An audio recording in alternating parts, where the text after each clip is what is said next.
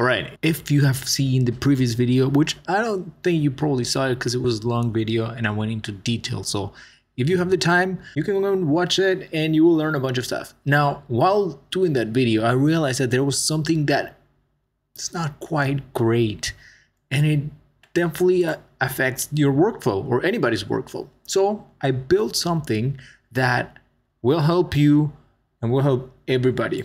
And this is called BetterShapes. Why? Well, because these are just better shapes. So this is what it looks like basically.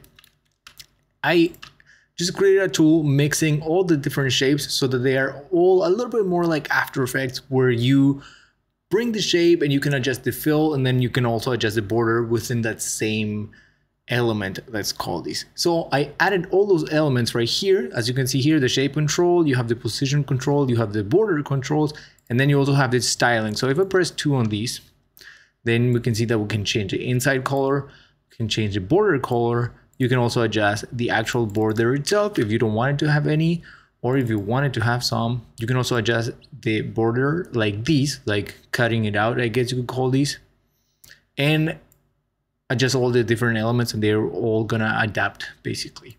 Now, there's 2 versions. So one of them is gonna be for the edit page, and the other one is gonna be for the Fusion page.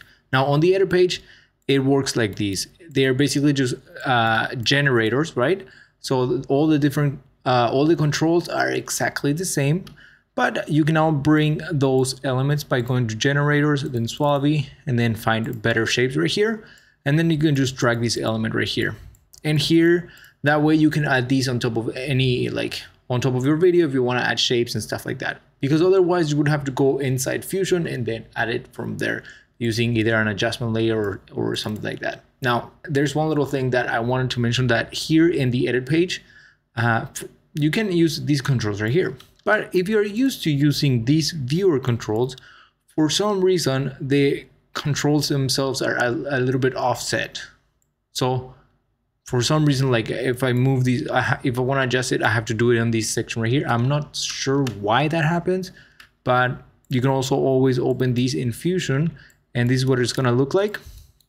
And you know, and here the actual controls are gonna be normal. So now they actually look like normal controls. So I'm not exactly sure why that happens, but that's how you can use them in the edit page. Now in Fusion, let me open this Fusion composition where I built these. Now in Fusion, the first time I built these, they actually did show up right here on the elements menu. For some reason, they're not showing up right now. I'm gonna have to look into that. For some reason, they stopped showing up there. But you can go to templates in Fusion, and SUALVI, and here you can find BetterShapes. And that way you can just drag these and they're gonna be brought into your timeline as a group, basically. And then here, if you wanted to say, let's have 2 circles, you can Control-C this group and Control-V this one. And then you can have a shapes merge node and make any other adjustments that you need into this circle, for example. Change the color. I don't like that color actually, but it is what it is. You have there. And the difference is that in the Fusion ones, you have to add a renderer later on, right? They're not gonna bring the actual default render node, because otherwise it's gonna be a little bit more complicated. Now, if you have watched the previous video of the fish animation, you can go ahead and try to build it using these shapes. I might make a quicker tutorial using these shapes, sort of like a really quick, like you want to build these, do this, and then drop it right there, add these keyframes, and then you're set. I might do that, we'll see. And then I'm going to link that video to the longer tutorial that's a lot more detailed, right? Now, there was one little last thing that I wanted to share, which was I'm going to look into the reasons why this is not showing up in the menu anymore. Everything else, oh, there it goes.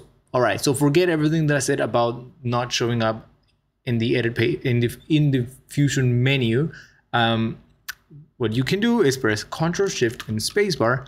Now write BetterShapes, and then you will be able to add these. Now, the ones that have yellow are the ones that already bring a render node. Now, you can do that and then use a multi-merge directly, like I showed in the fish motion graphics animation video, or you can use these ones, which are the groups that do not bring the renderer in them already. So if I press double click in here, This is a group, which is a fusion BetterShapes, let's call these. And then if you do the one that has the yellow thumbnail, then this one has the render node. And the reason why I made these groups is that when they're groups, you can always go inside them and then make any adjustments that you want in here, or add any other things. Like let's say you want to add a transform right here, for example. And then you can move the individual outline, for example, if that is what you want to do, or add a duplicate or whatever you need to add to it. So this is BetterShapes. I hope that it's useful for you. And yeah, it's free, obviously, because they are just normal elements. I just wanted to quickly put them together so that they work for me when I'm working on any other projects in the future. It's faster. And then also for you, so that you can make stuff a lot more efficiently, right? I just wanted to bring all of these elements together in the same control so that it's a little bit faster to work with. So that is it. That is BetterShapes. If you want to download it, check out the link in the description. I'm going to link BetterShapes right there, and then follow those instructions, and then you should be good to go. It's a DRFX file, so double click it and it will be installed on your DaVinci Resolve, and then you're good to go and to use them on your project. So make sure to watch this video right here if you want to watch the long tutorial of the fish animation. And if you want to watch something else, you can check out this other video right here. Maybe it's something that helps you out, or that where you learn something new.